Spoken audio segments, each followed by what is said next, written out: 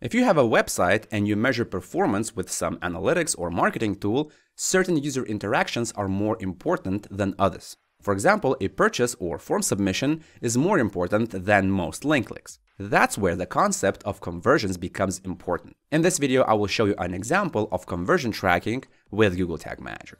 Since conversions are the most important interactions on your website, usually they are related to form submissions or making purchases. Here I have a demo website with a newsletter form, and I want to track conversions when this form is submitted. In the context of this video, I will be working with Google Analytics 4, and they have two terms. One is conversion, and the other one is key event. In most cases, if you just want to highlight that a particular event is more important to you, that kind of event is called key event, and this is what we are going to track in this video.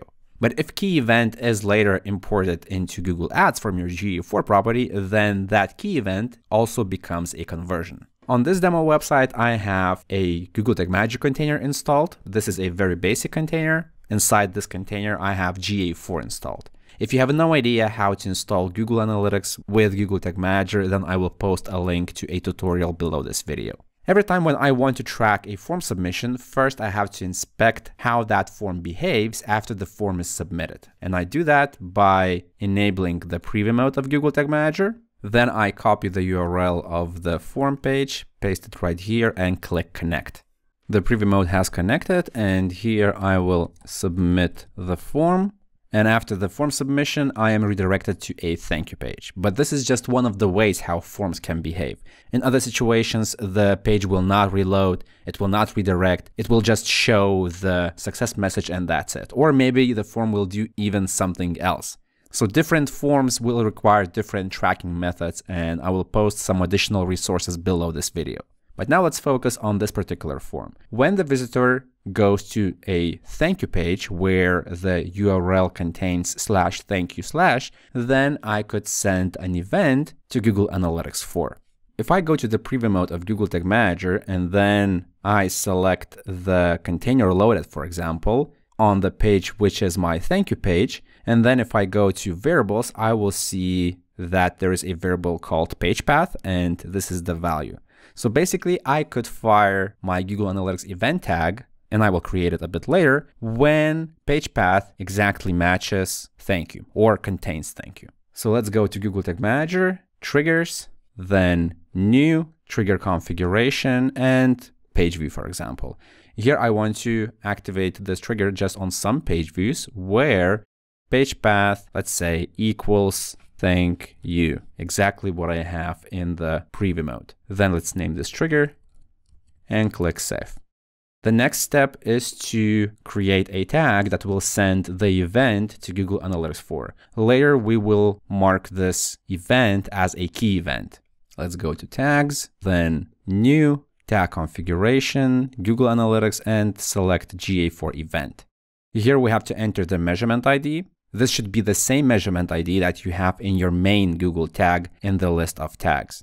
You can also find the measurement ID in your GA4 property by going to admin, then data streams, and select your website data stream. This is your measurement ID that you should copy and paste it right here. Then you can enter the event name. A recommended event name for form submissions is generate lead. So if you want, you can enter that. You can also enter something else like form submission or newsletter sign up will also work just fine. If you have multiple newsletter forms on your website, then you could also send an event parameter, for example, form ID, and then here you could insert a variable, but in this case, I just have only one newsletter sign up form. If you want to learn more about event tracking and parameters, then I will post another link below this video. Now let's remove this parameter, and then I will just add a trigger. So click anywhere in the triggering, and then page view, thank you. Then I will name this tag and click save. Now it's time to test if this is working. I will click preview to refresh the preview mode. It has connected. Here I am on the form page, and I will submit the form and click subscribe.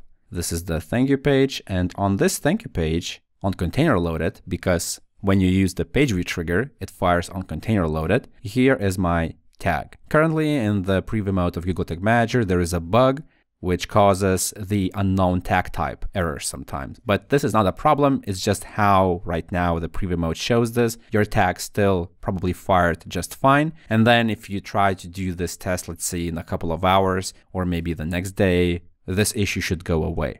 But we're not done yet, because just because the tag fired does not mean that the data was actually received by Google Analytics. That's why I will go to GA4.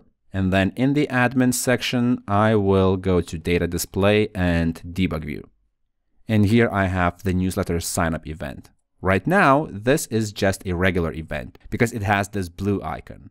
We haven't turned it into a conversion, which is right now known as key event. To do that, we have to go to key events in the admin section of Google Analytics, then click new key event and enter the event name that we just sent to Google Analytics for. In my case, that is newsletter underscore signup, exactly like this, and then click save.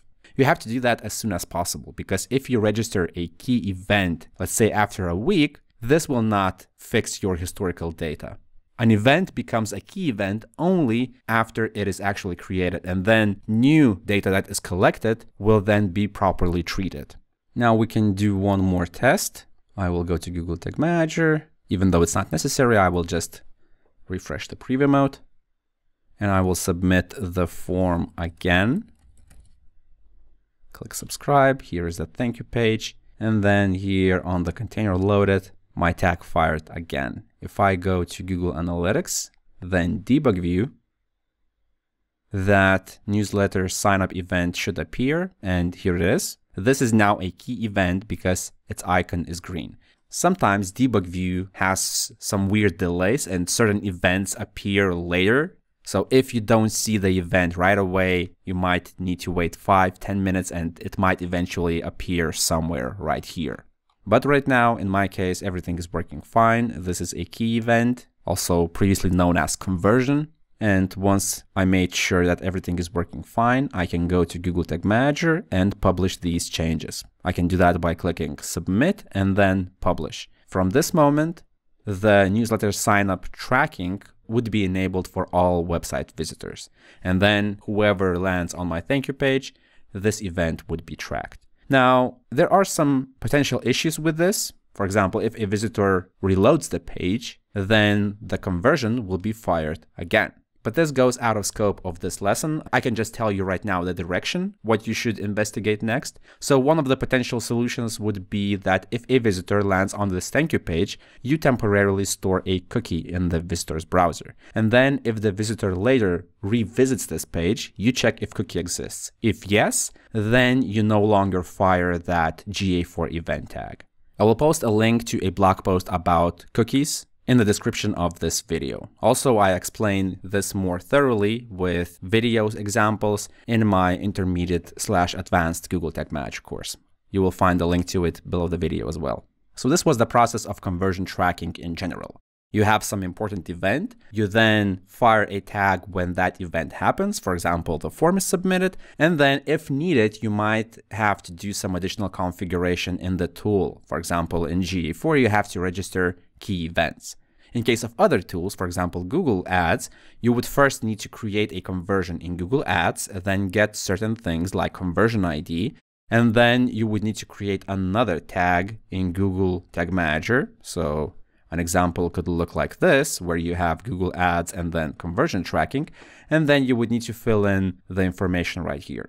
And if you're dealing with even some other tool, then their instructions will also probably differ. So you would usually need to check their documentation or maybe some other tutorials specific to those particular tools that you're working with. And that's how you can track conversions with Google Tag Manager. First, you should decide which events are most important to you.